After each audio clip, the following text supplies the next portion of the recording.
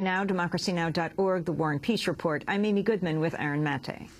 Well, we continue to look at the cost of public education, this time here in the United States.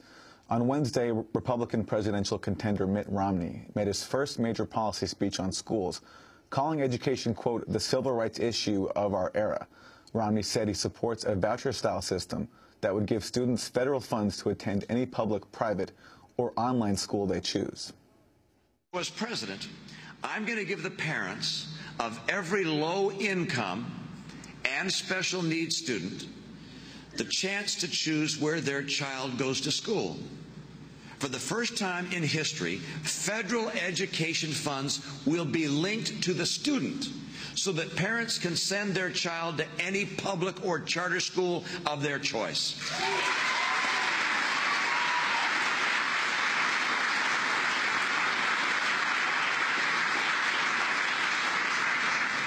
Now, in addition, I'm going to make that choice meaningful by ensuring that there are sufficient options for parents to be able to exercise it. And thus, in order to receive the full complement of federal education dollars, states are going to have to provide students with an ample school choice opportunity. Romney also called for an increase in the number of charter schools and for more ways to hold teachers accountable for student performance.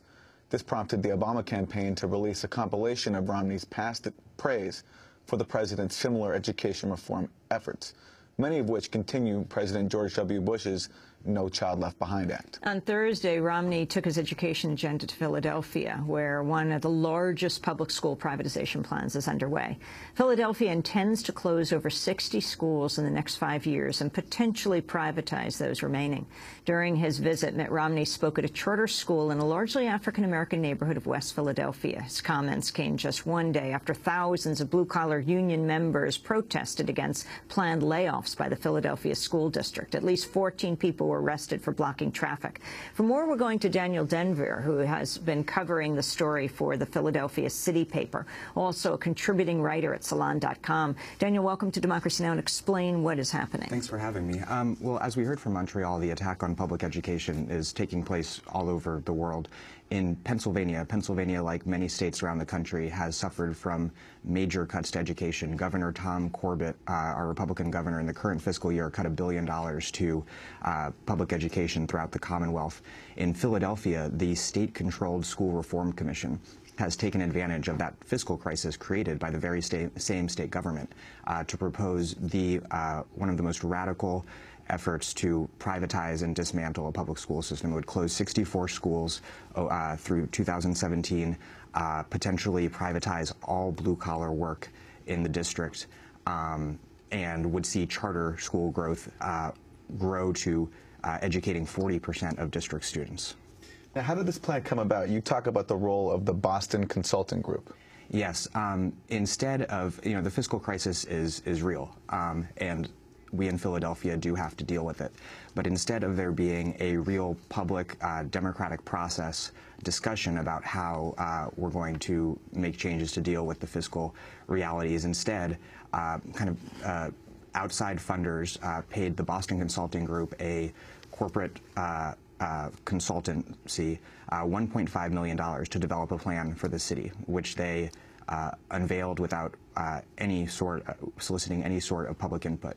And it's no surprise that they proposed a corporate education reform model for Philadelphia. If you look at the Boston Consulting Group, their education consultants include former Bush Secretary of Education Margaret Spellings, people who've gone on to work at the KIPP Charter School Network, which could very well manage one of these achievement networks that would run the broken up and privatized system that they're proposing, at the Broad Center, a major supporter of corporate education reform. So it's not clear what they got paid $1.5 million to do, because it really just cut and pasted a corporate education reform wish list for Philly. In his Washington, D.C. education speech, Mitt Romney came down hard on teachers' unions. The teachers' unions are the clearest example of a group that has lost its way. Whenever anyone dares to offer a new idea, the unions protest the loudest. Their attitude was memorably expressed by a longtime president of the American Federation of Teachers. He said, and I quote, when school children start paying union dues, that's when I'll start representing the interests of children. Yeah. The teachers' unions don't fight for our children. That's our job. And our job keeps getting harder because the unions wield outsized influence in elections and campaigns. That was Mitt Romney. Now, we went to the Albert Shanker blog. He's referring to his quote, though many are disputing that this is Albert Shanker's quote. It has been cited hundreds, perhaps thousands of times in newspapers, magazines, blogs, and speeches. Virtually none of the authors has bothered to provide a source, a date, an event, anything. I'm reading now from the Shanker blog. They say, we believe the quote is fiction and instead has an alternative explanation. That alternative explanation, they're saying, is they believe it's possible that Shanker once said, I don't represent children, I represent teachers, and went on to say, but generally what's in the interest of teachers is also in the interests of students. Mm-hmm. I mean, what we see from Mitt Romney is a desperate attempt to create some sort of daylight between his own platform and President Obama's. And on education, save for school vouchers, which are taxpayer-funded subsidies to private school tuition, there really is no daylight. They both endorse the corporate education reform establishment agenda that was established under No Child Left Behind, which unleashed a regime of high-stakes standardized testing that has pushed teachers to not only teach to the test, but because their very jobs and school survival is at stake, cheat to the test in Philly, Atlanta. There are huge cheating scandals that reporters have uncovered. Cheating is suspected in New York, many times Houston, Texas. Also unleashed charter school growth.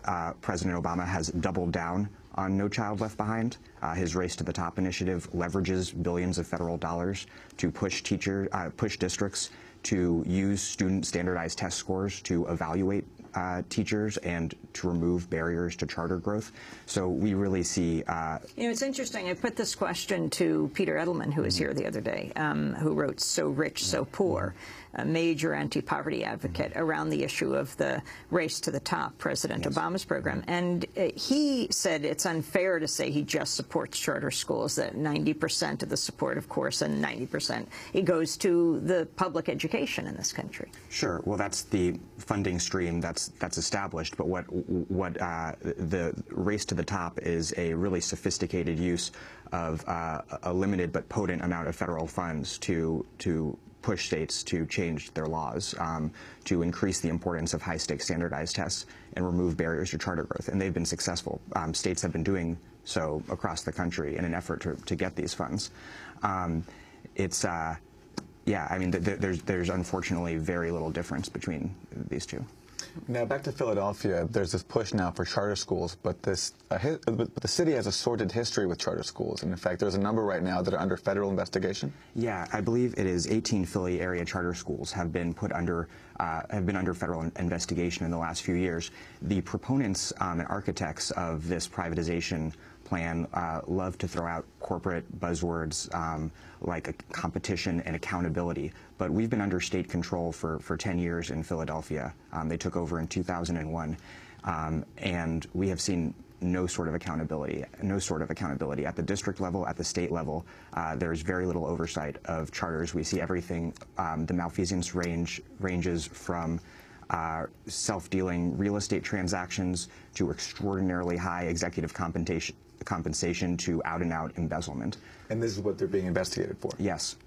But, they somehow think that if we chop up the entire system under the financial stress that it's under and hand it over to the private sector, that somehow these charter management organizations will do better than they have.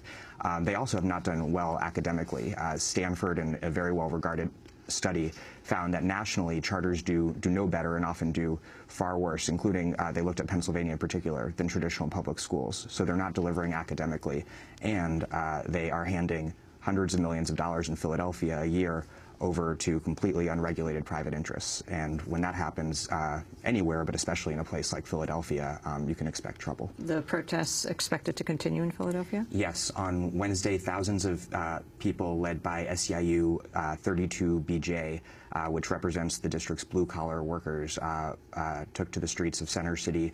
14 were arrested in an act of civil disobedience in front of the school district headquarters. I believe it was 11 arrested in Pittsburgh. People also marched in Harrisburg. Thousands of people have packed a number of church pews and a number of community meetings over the last few weeks. This has really energized widespread opposition in the city. Daniel Denvir, I want to thank you very much for being with us, reporter at the Philadelphia City Paper, contributing writer at Salon.com, and that does it for our